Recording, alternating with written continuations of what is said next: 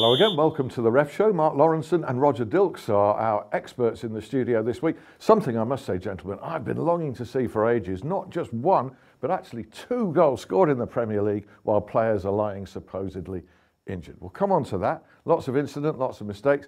But Lauro, first of all, suitable punishment for a manager pushing a match official. What do you reckon? Well, I think there's been precedent set before, which I think Paul Ince got 5 games. And I noticed that didn't he go and say sorry straight away, Wenger, but won't make any difference. Well, it'll still be down in the report. So I just think touchline ban. I don't see the point in anything further. Stop him going to the ground. You can get round that, can't you, as a manager? We're talking Arsene Wenger. I'm sure you realise that. There was an incredible finale to Arsenal's 2-1 win in the end against Burnley, and Wenger gets sent off for pushing the 4th official, Anthony Taylor. Well, in fact, that's in the act of removing him. He's being sent off anyway by John Moss. Keith Hackett's written a column arguing, look, we've got to stand up here and protect grassroots officials. What do you say, Roger? Well, it's in vogue at the moment, isn't it? Grassroots abuse of officials, officials being accosted, etc., etc. And we can't have it on primetime television on a Sunday afternoon and a senior manager in the Premiership getting away with it. So obviously the FA are going to be looking into this very, very seriously. And I agree with Mark. He's probably going to get a serious ban here. But should it be more than a touchline ban? If it's a stadium ban, it's a major inconvenience and a deterrent, isn't it? Is it not? I don't think it's a deterrent, because they can get the feed somewhere. You can soon pipe the feed in to watch the game, and it can be on a mobile phone or whatever to the coaching staff. I don't really see the point in that. I think Jose's had a couple of them, hasn't he? Yeah. Didn't seem to be any great problem to Jose, did it? No, not at all. He might have even watched one in a skip at one time, didn't he? I think he did. But the duty to officials lower down? Yeah, no, it's very, very important. Absolutely. Yeah. It's not the fact that, because he pushed the official, it's just the fact that, that it just says to everybody that you can touch the officials. You cannot. No. You really, seriously cannot. Okay, John Moss was the official here. You can't say this guy isn't prepared to make big calls, and perhaps most of them were correct as well. He's actually had a couple of good games lately in a decent run. You said that with a little bit of hint of surprise in your voice there. Yeah. I possibly did. I mean, he's mentioned in this studio a lot, and often adversely, so it's good to redress the balance, but there was a mixture here. Yeah, there was a mixture, and he had some big calls to make. I watched his body language, and towards the end of the game, he wanted to get off the pitch. There's no two ways about that, that's for sure. But in terms of the whole game, he missed a penalty early on for Arsenal. For Arsenal, and that probably set the tone on the touchline. But after that, the other big decisions he made were absolutely correct. I mean, Xhaka getting sent off for a 2-footed lunge. Again.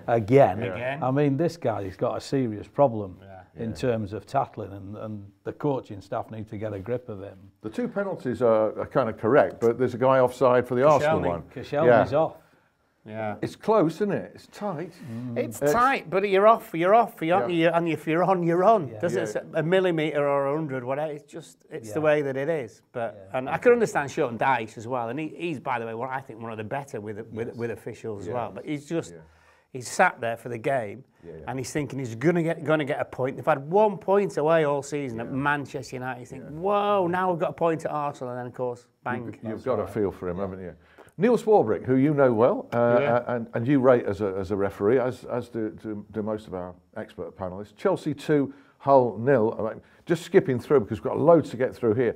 Penalties not given to both sides in the view of our experts here that should have been awarded. But the big talking point, obviously, and sadly as well, and best wishes, by the way, to Ryan Mason, who fractured his skull in a sickening clash of heads with Gary Cahill. That was early on. Now, Ryan Mason's been operated on. His condition is stable, so we wish him all the best.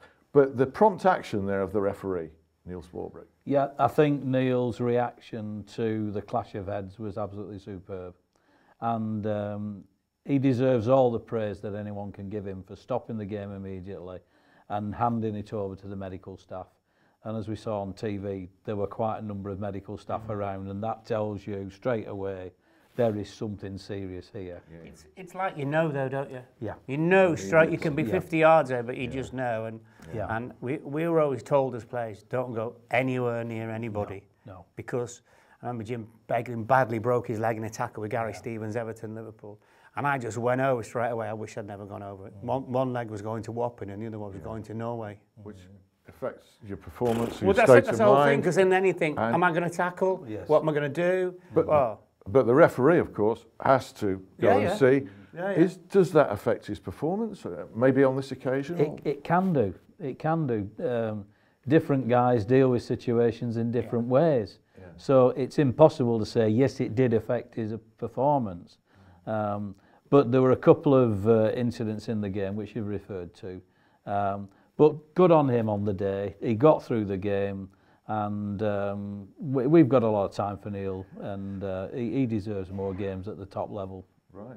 Good on two other referees as well. This was Anthony Taylor the day before the Emirates experience that he had, the confrontation with Wenger, refereeing Crystal Palace Everton, decided by an Everton goal, while a player was lying injured off the field, Jeffrey Schlupp, who then tried to get on the field to stop the game, didn't succeed, goal was scored, and then we saw Bournemouth and Watford, the 2-2 draw, with a Watford player only slightly hurt. You saw this, Mark.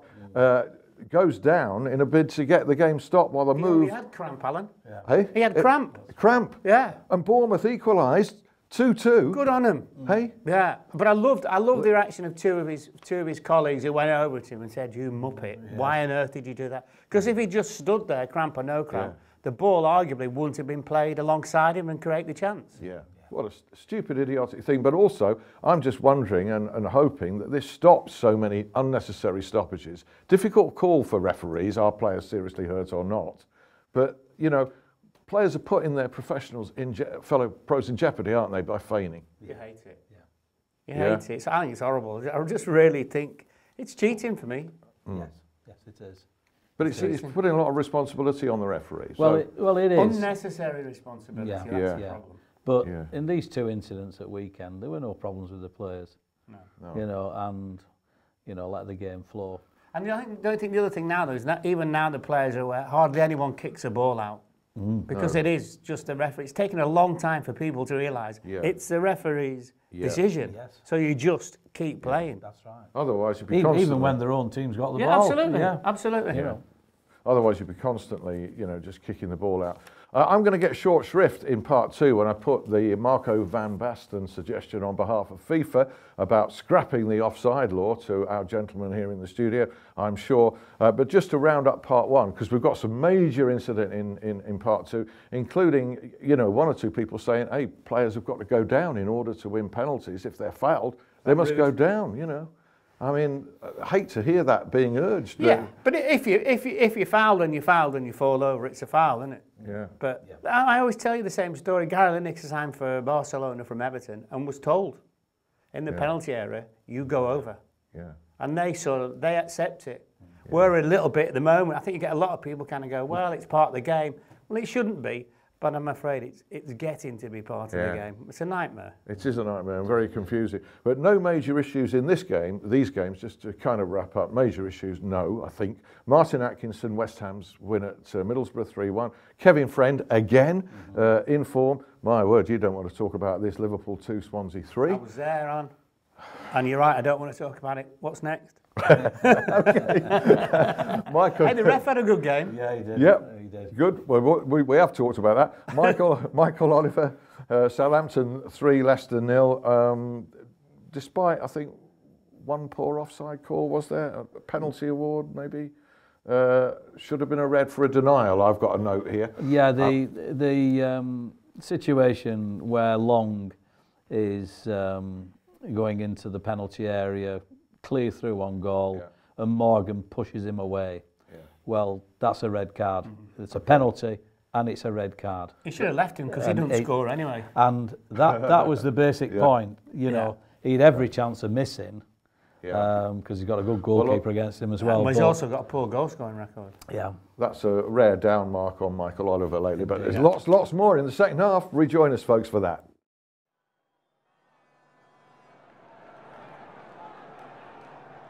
A player takes a knock and develops a persistent nosebleed. After 7 minutes of treatment, you wave him back on. But in his first challenge for the ball, you see he's still bleeding. You demand he is substituted, but his manager refuses. What do you do?